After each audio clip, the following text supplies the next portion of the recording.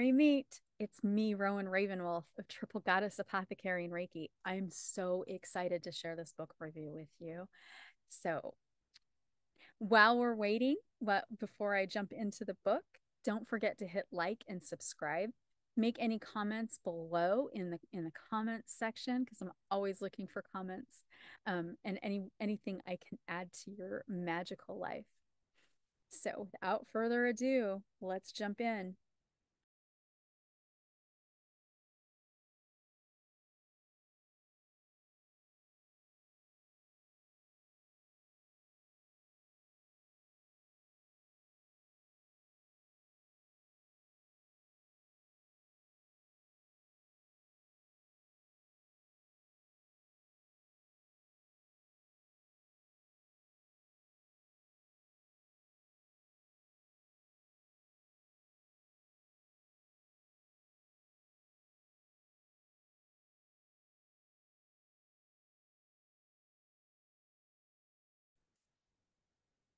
So I'm really excited about this book. I'm going to hold it up. All right. Since I am a Reiki master and I love working with Reiki, I love unblocking my own chakras, but my family's chakras and my clients' chakras. This book really just blew my mind. This is Chakra and the Vagus Nerve by C.J. Llewelyn, MEDLPC. So this is, I'll just hold it up again. Absolutely fabulous, fabulous book. I read it twice. So a lot of times, like when I get a book, I usually do read them a couple times, but I literally read it like boom, read it again, boom. There was just so much information, and it was just, it took me to a level that I didn't think about. What I love about it is that our vagus nerve is like our communicator in the body, and she talks about that and how it's connected to our chakras and how we can work with our chakras and our entire body, all of our organs, and really heal ourselves. So this was thrown out there again. It's also published by Llewelyn Publishing. Um, I mean, really, it just took me personally. It took me to a higher level, um, for my own healing, because it was like, wow, this was like a whole process I didn't even think about. And the nice thing is it's broken down. So I had a lot of anatomy classes and such in college because of what I majored in college. So I was like, oh wow, I can't believe I didn't think about this. And so I went into it probably a little different. If you've had, like, if you're a nurse or if you're in the medical field, you'll probably be like, wow, this is really, really cool. If you're not, it's okay, because you don't have to know like all the bones and the muscle insertions and how the nerves work. You don't need to know all of that. Like, it is broken down so well in here. And I love how I just did not, like, it makes complete sense that our chakras are going to be associated with our nervous system. And it it really helped open my eyes to, wow, so I can apply this to my life this way. So there's a lot of fabulous information. I mean, I don't even know where to start, but I will kind of like, I'm going to go through the chapters really quick. So I'll hold it up so you can see.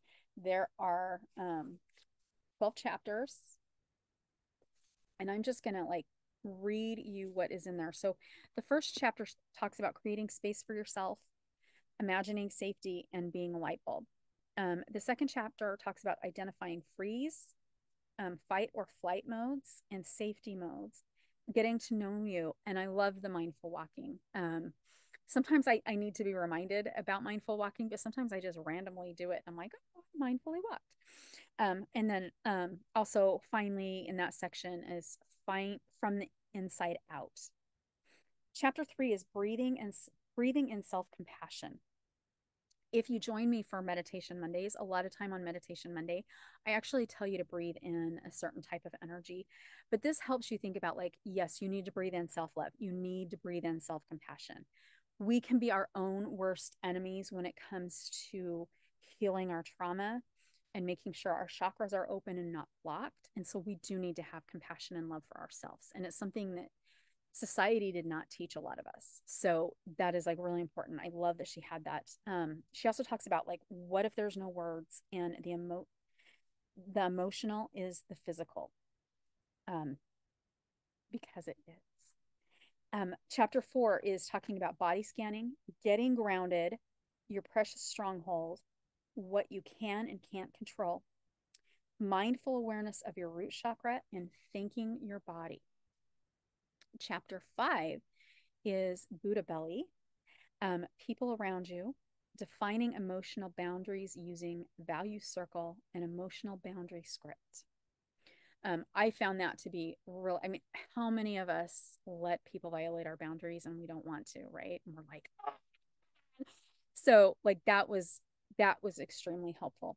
Chapter 6, how many thoughts, looking in the mirror, fleshing out our feelings, the Jahari window, a solar plexus meditation, and reality is relative with relatives. Chapter 7 is Be Still My Beating Heart, from the 5 senses of knowing and the heart chakra connection. Chapter 8 is the Om chant, tapping energy through, and the forgiveness prayer. Chapter 9 is soft gazing, stretching the eyes, third eye connection, grounding and shielding, and intuitive writing. Chapter 10 is ventral, vagal, and crown chakra connection, violet flame visualization, empathy visualization, and empathy reflection. Chapter 11 is 4-way breathing, time for deep reflection. And finally, the last chapter, chapter 12, moving differently, waking up the spine, and breathing from the heart. So I hope, well, those are actually the exercises in the chapters.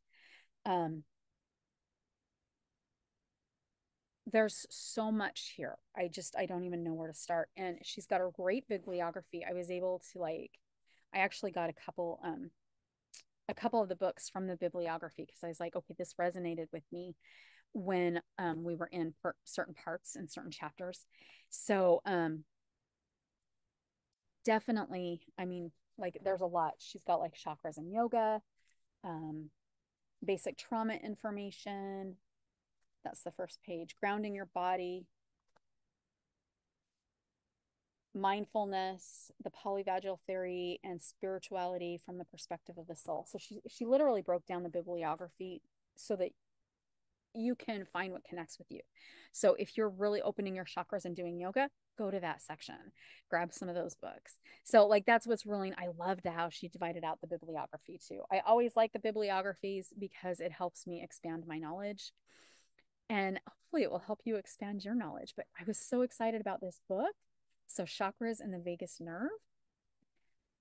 My book reviews post on Patreon a day before they post on YouTube. But if you are on Patreon, definitely leave comments or questions if you have any about this. And those of you on YouTube, don't forget to like and subscribe. You can also join my Patreon for free, or you can join as a member and take advantage of the great membership benefits. As always, blessed be and namaste.